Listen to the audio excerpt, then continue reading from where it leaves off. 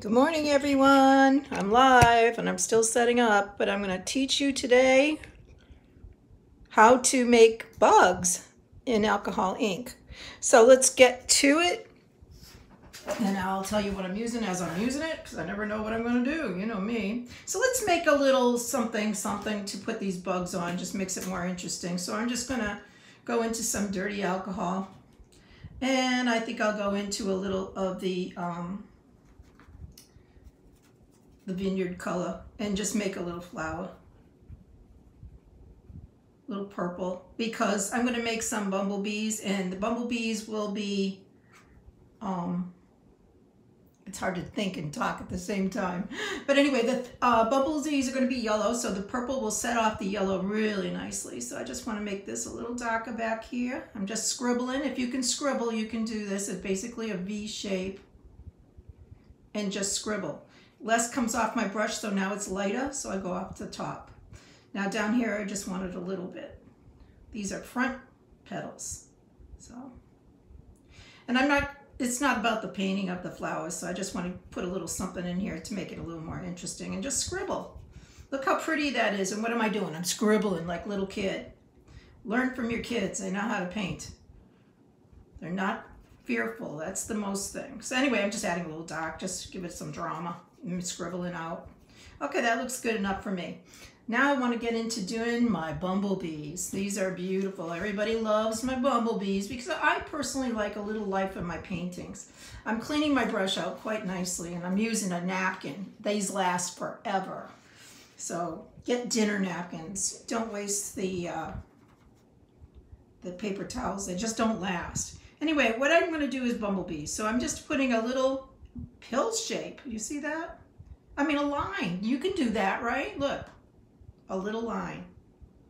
It's a little juicy. That's all right. I can come back and add more. I can take off if I want, but I just want to get some color in there right now. Do you see that these are two different sizes? Let's make a tiny one back here. This is what helps create depth. So you say this one's closer, this one's further away. It's a little more interesting. If I want little ones far away, I just make little dots. Now you automatically know these are little bumblebees, but they're far away. So you know that it creates depth, and that's really beautiful, I think. So now I'm going to switch. This is a number 5 brush, by the way. And now I'm going to switch to a number 1 or 2, any liner. And I'm going to go into some black and some teak wood. I don't like to use color pretty much right out of the bottle. I like to change it up a little bit. And I'm just adding a belt around the middle of the bee. Now as it goes back, like there's less and less on my brush, and they're a little lighter. See that? You can do that, right? You can make a line. That's it. It's a line. Now there's less on my brush, so I'm going to give him a little head. So I'm just kind of making a U shape. And then a little point, and then bring it in. Now he's got a little pointer. Now I'm just going to do the same thing on this one. Just a V. It's like a little triangle and a little head. I mean, you can get fancy, but why bother? Nobody's going to even notice it. I'm not even doing these back here. It doesn't matter. I'm wiping out my brush, so it's pretty clean. I don't like that little knob there, so I lift it off with the clean alcohol on the brush. I can put a little highlight on his head just by lifting. See that? Makes it a little more interesting than just one big old blob. And I'm just going to tap on that one. So that looks pretty good to me. And I'm just checking to make sure you're seeing it. And you seem to be seeing it okay. So now what I want to do is also make some little wings. And I'm going to put a little shadow underneath his belly so I can see him on the side more. I think it's interesting. And then I'm just going to pull his little wings out. See, if they're flying, you don't really see it. So what I want to do is just get the angle right. There we go. So it looks like he's flying because they're not stationary like stick-on lips. You know what I mean? You know, the blondes that wear those real red lips.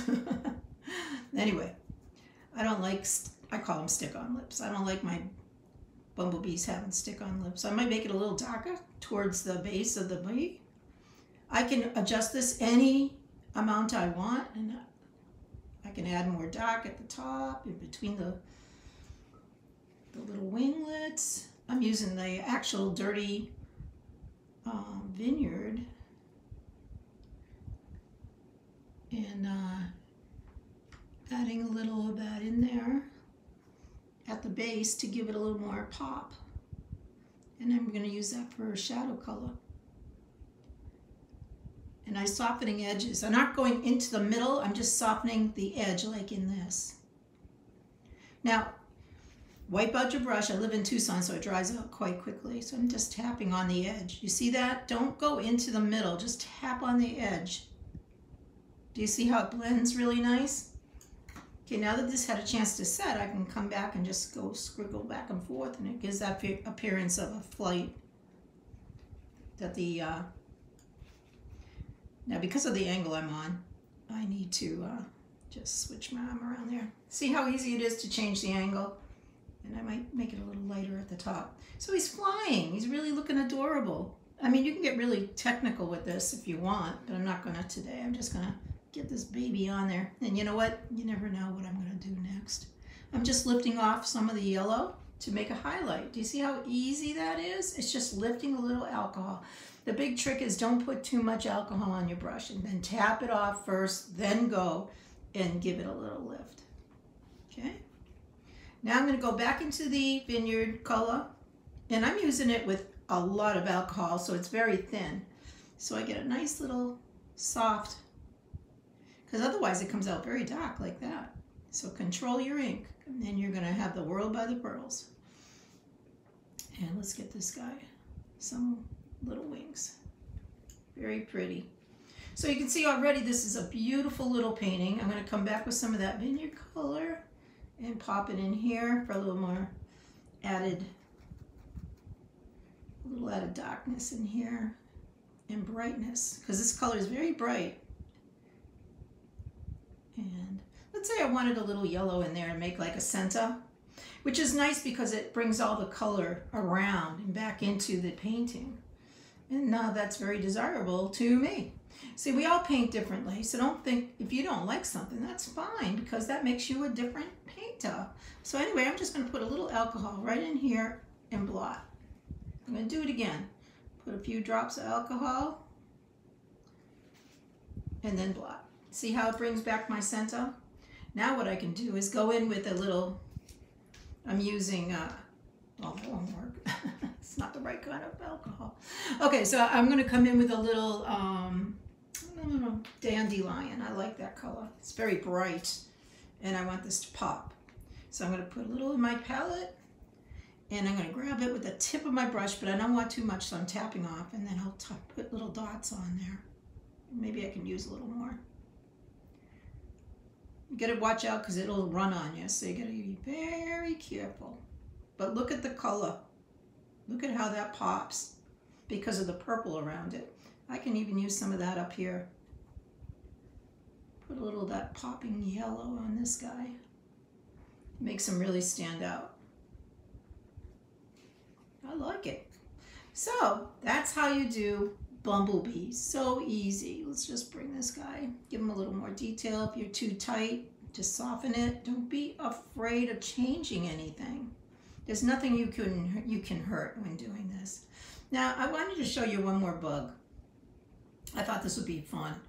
So the bees are beautiful, and we could get into the legs and all that. Maybe I'll do a leg or two. I have to look at the picture though. We won't bother. I'm going to do an ant. I want to show you how to do ants. So what I want to do is, here's a leaf. Let's just work on the leaf just a teeny bit to give it a little body. And we'll just, here's my leaf. A scribble. Do you see how I scribble? There we go, leaves. Don't overthink it. I think a lot of us work way too hard, don't you think so? You know you could do it, but there's got to be an easier way. Well, there is. It's the struggle of learning. I'll even put some of that green up here. I think it adds a lot. See how when you add more colors that are in the family of, well, it's not actually in the family. It's actually just bringing tints of color so it harmonizes with the whole painting. So don't be afraid to bring a little green up into inside here maybe. But the trick is the value has to be the same. So you wouldn't want it real dark right here. You want it to be a very light amount. Anyway, that's a little lesson on that. So let's do an ant. And all an ant is black or dark brown or whatever color you want. You can have red ants. You can have purple ants because you have an abstract painting going. It's whatever you want, but I'm just going to show you how I do it. I'm moving my ink up here just to see the consistency. I don't want it too juicy. And all you do is 3 dots. I'm going to do a big one just so you'll see. 1, well, I guess it's not that big. 3 dots. 1, 2, 3. And everybody knows they're ants. Okay, I don't get really crazy with it. These are for easy peasy. You can have an ant on here. That'd be kind of fun, huh? What's fun about these is putting them in your painting. People get a big kick out of they actually find it and they go, oh my God, there's an ant. I'm not kidding. That brings them into your painting and you can sell your painting easier. Also, they're nice gifts, let's face it. I'm going to come up here again and check my ink, get it to the consistency I want, and put a little more in this of the dark. Do you see how he's taken over? And then I'm going to do the same here. I might give him a little antenna. And I think their legs go kind of weird. They're wonky. They kind of come out and back. Anyway, just a hint. That's it. Voila. Perfect little bees. So there you go. That's how you make a bee. You can do it. If you have a hard time, send me a picture of your painting and I'll mock it up for you. You got to send it in a message. It's the only way I can mock it up. And it's just a scribble mock-up. That's all I got for my abilities, but I'm happy to help you. And I'm putting a little dark in here just for drama. You see how I can't leave anything alone? But look how the drama pops. It might jigger-jagger it into the center so it doesn't look like a bullseye. Do you see that? It has texture. All about texture. Well, anyway, that's how I make ants and bumblebees. I hope you enjoyed it and like my page. Become a subscriber. I put things on every now and then, and I like this live because you see mistakes, and when I make a mistake you see how I fix it, and that's how you really learn. So anyway, till next time, please share with your friends, and happy painting. Now I'm going to figure out how to shut this off. Bye now. Let me see. It doesn't have a done button. Share, highlights, cancel, X.